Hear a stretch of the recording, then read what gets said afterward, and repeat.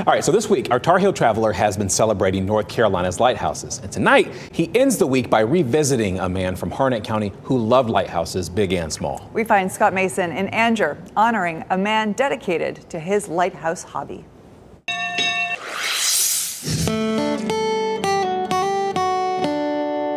You know, North Carolina has got a Currituck. It has a Hatteras and an Oak Island and an Ocracoke, and its lighthouses are like diamonds in the sand. Made out of brick. And Fred, he's the lighthouse replicator in the recliner. I can get along good as long as I'm sitting here in this recliner doing it. Everybody needs a hobby. Why did you decide to make a lighthouse? I don't know. It just hit him. He built a little lighthouse and another, and pretty soon, he filled a whole room. Yeah, there's 2 or 3 in there. Wood and wire. So they light. They do light, and Fred beams. Hallelujah! Got one burning there. That's a younger Fred. Grew up on a farm in Wake County. Other people's going to school, and I was out breaking land with a mule. He later broke ground on grocery stores, built stores across the state, including some on the Outer Banks. I know Outer Banks pretty good.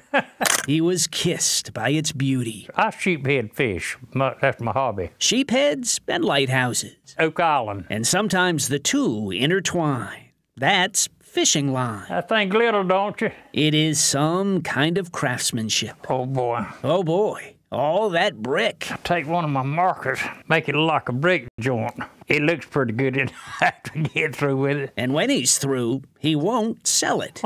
You give them away? Yeah, I've got a lot of friends, and I give my friends one. Gives them one or more than one. There's a lady down here. She said, I want 2 of them. I said, well, take 2 of them then. There used to be 2 of them. How long were you married?